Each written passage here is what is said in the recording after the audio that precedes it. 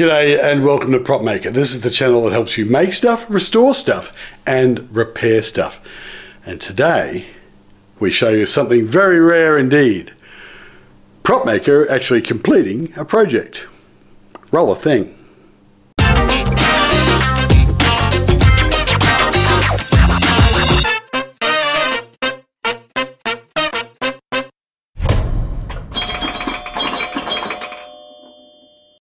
So yes, I've actually completed a project.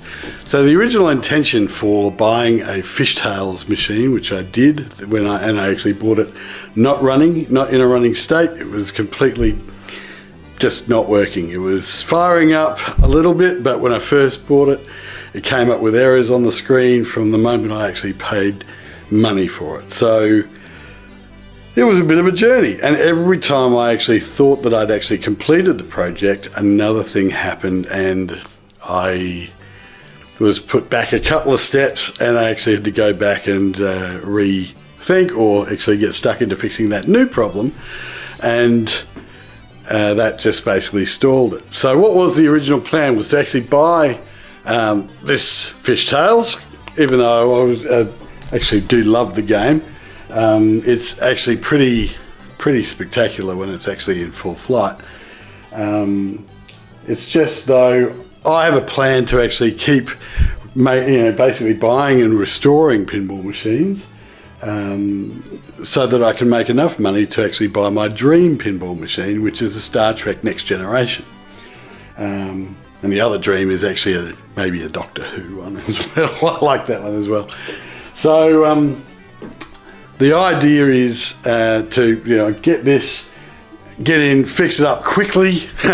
Anyway, fix it up quickly, and basically flip it and see if I can actually afford or contribute to the goal of getting a Star Trek pinball machine. So what was the journey like? Now there are smaller videos that are going to be coming out when I cut them together. Just such a journey that I was having. Things were just sort of cropping up so fast. I was filming everything, but I just wasn't cutting everything together. So I've actually got to go back.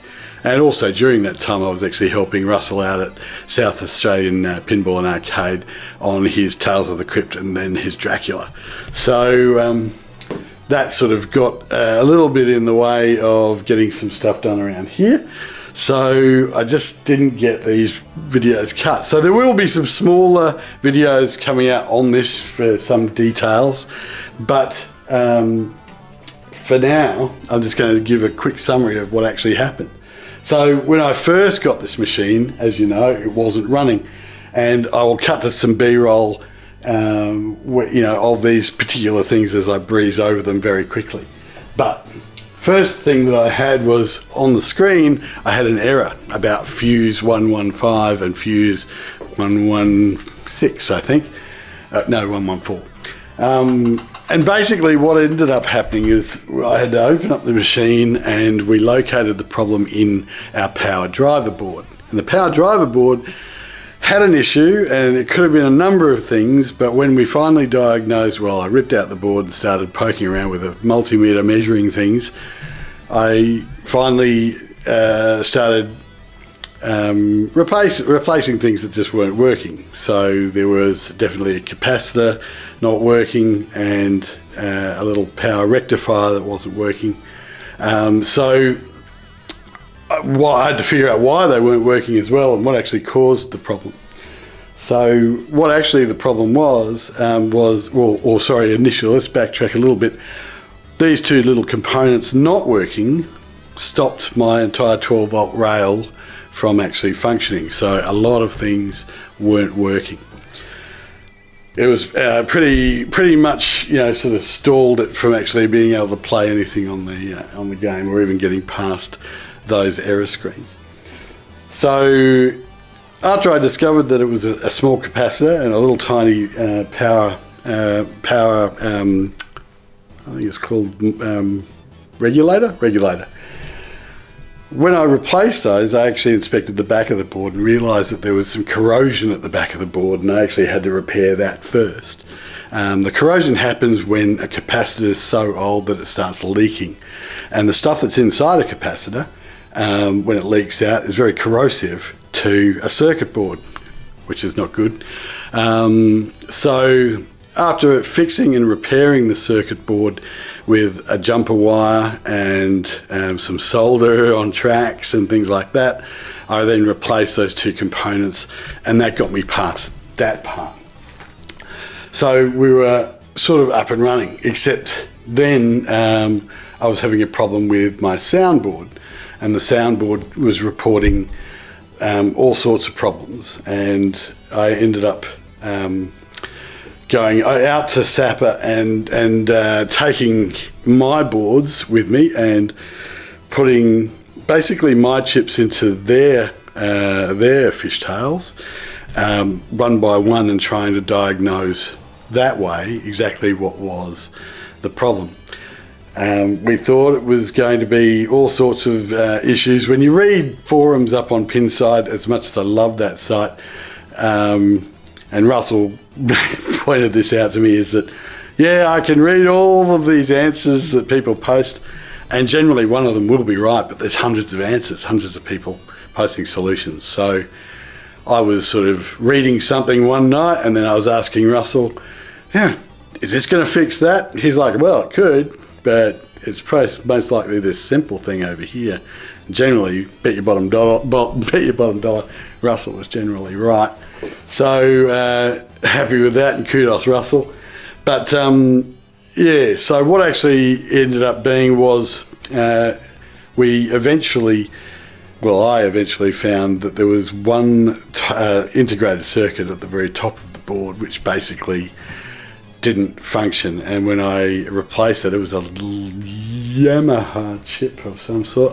I'll post a picture on the screen right now, and that particular chip, once I replaced it, it was soldered directly to the board, and thanks to Russell's friend Wayne, he told me how to desolder a large chip like that by snipping all the legs first, just chop the thing out of the board and then take the individual legs out.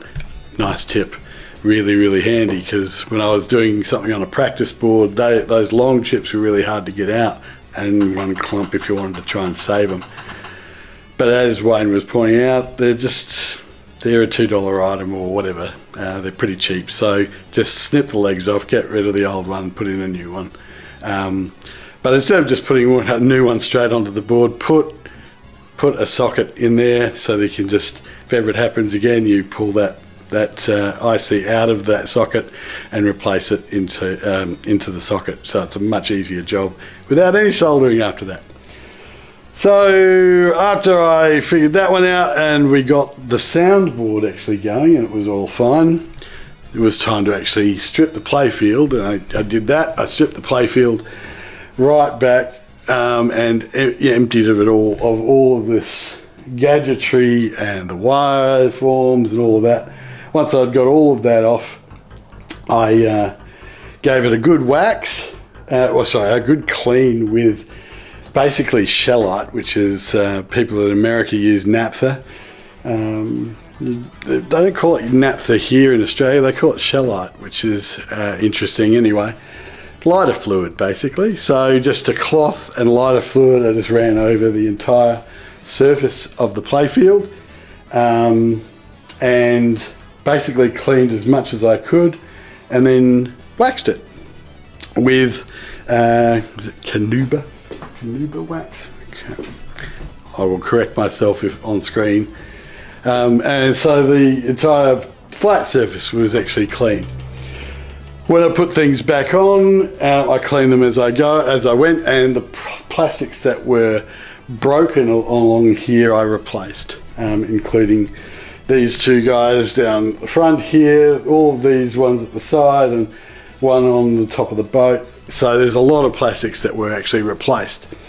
The next thing I replaced was one of these targets down here were actually the incorrect size, and it actually caused some damage because a ball got in behind there and smashed the globe, leaving the base of that globe just live and in the actual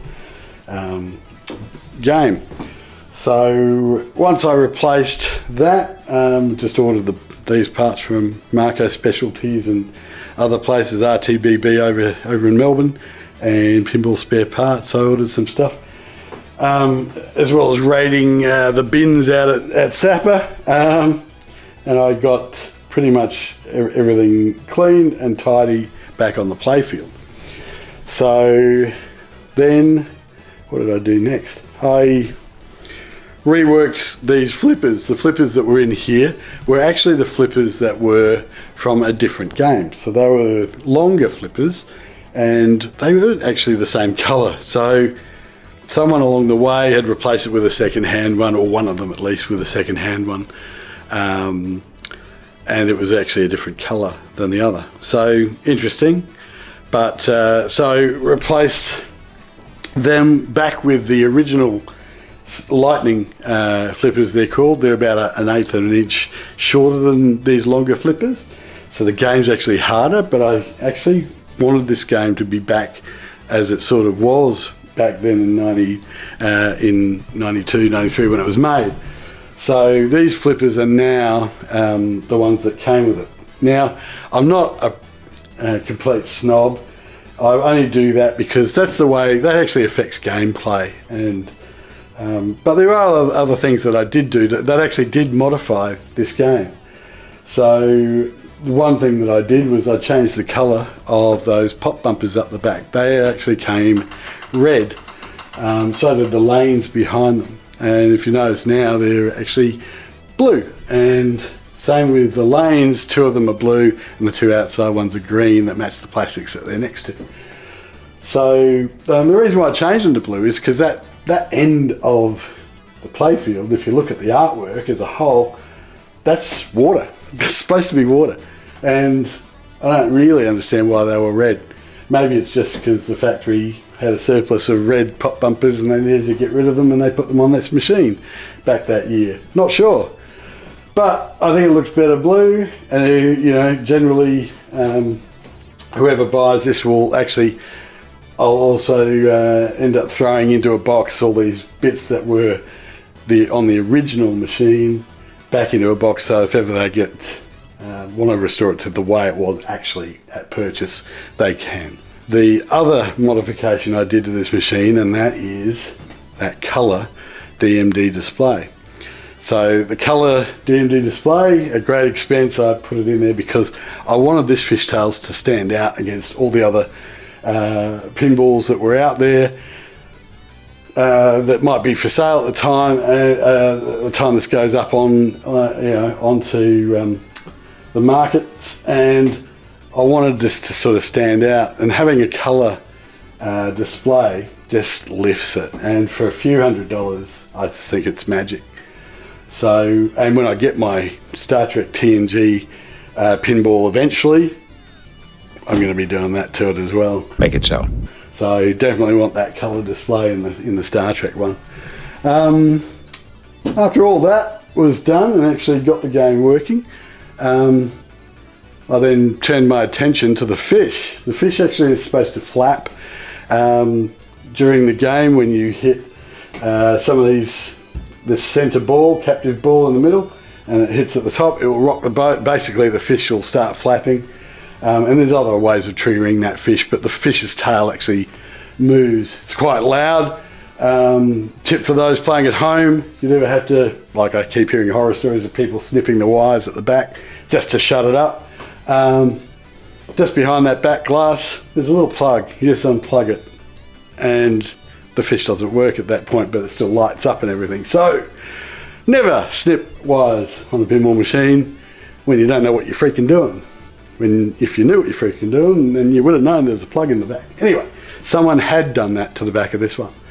So I ended up replacing the coil, because the coil had actually been damaged by someone doing that. And also, the other thing that I did on the back of the coil, and I'll put some pictures up if I've got them, I actually put some dampeners on there so that the fish actually still moves, but the actual noise isn't a clackety clack, it's a more of a thumpity thump, which is more fish-like anyway. But that was done just using some of these rubbers that you normally use on a playfield, and I put them on the actual back of the coil. So that just dampens the sound a bit. That fish is also damaged at the back of it, and I repaired that with, so it's torn on the back of this rubber fish. And so I went to Clark Rubber, looking actually for some sort of way of gluing it back together. But then I came up with a better idea, which was using a double-sided suction cap and just basically jamming it into the tear, so that the tear doesn't actually get touched anymore by the coil thumper basically hitting it. So now it just hits that suction cup, and it should actually sort of protect the fish. And yeah, I think it's a lot quieter, and it's actually still very effective. Then I thought I was all done and dusted and ready to go, ready to put it up on the market. But then this particular flipper started to have a bit of an issue, and just the right hand one, where it would just not hold the ball up. So luckily I had the correct coil in my bag of tricks, and I just replaced that today, and now it's back to working exactly the way it should. The other thing that happened was this reel, there's like a fishing reel in the game here, and it captures balls into the reel, and then you eventually capture 3 and it goes into multi-ball. So what actually happened was it just stopped. It stopped ejecting the balls at the start, and the second thing that it did then was it wasn't actually stopping where the hole was matching up, where with this wire form the ball comes travelling down here and lands inside a hole inside the reel, just down here, and the ball comes flying down here and then lands in that hole. Now the way it actually correctly gets into that hole, or lines up at the start of a game, is using a thing called an opto. And if you look carefully here, there's little teeth on the edges of the reel there, and that tells the machine exactly where it is as far as where it is spun around, so that it can always line up that hole. So for some reason my reel just wasn't lining up, and then it stopped working altogether, and I was really worried, because those motors that actually run those things are actually hugely expensive. They're like $300. So first thing I did was I checked that the motor was actually working. I just put some 12-volt power to it, and it actually went. So I knew it wasn't the motor. I replaced the cord, the rubber band that actually drives it. I replaced it with one from RTBB, which was, it's actually clear, so it actually looks like fishing line. That's pretty cool. Talks. So that was actually pretty good, but it still wasn't working or functioning correctly. So I ended up having to replace this little thing. So this is the thing that drives that motor, and mine, this is actually a good one as well. This one actually works. But mine, or the one that was in there, it somehow had a corrosion issue on the back of it, and I don't understand how it can have that corrosion, but there's no capacitors or anything there that actually can leak, so it just must have been damaged at some point, and I don't know how. Anyway, after replacing it, that reel just went back to absolute normal. It was fine. So now everything is actually complete and working and functioning, and I've just put the glass back on it, and that's when I started this video. So stay tuned for more videos, like and subscribe with these, these sorts of videos, because more the merrier, and the more you subscribe or share it to someone, helps me out hugely. With this though, I am keep an eye out. Today's my actual birthday, 6th of March. If you're in Australia and you're after a Fish Taes machine, this is probably going up on the markets, probably on Facebook to start with, but most likely it'll land on the Oz Pinball sale sites on Facebook. So if you're after one, either contact me through PropMaker at propmaker.com.au, or yeah, just drop a line or a comment and see if it's still available. Yeah, not sure exactly what I'm going to price this at, because there was a lot of work that went into this. Anyway, we shall see you next time. You've been watching PropMaker. Roll the thing.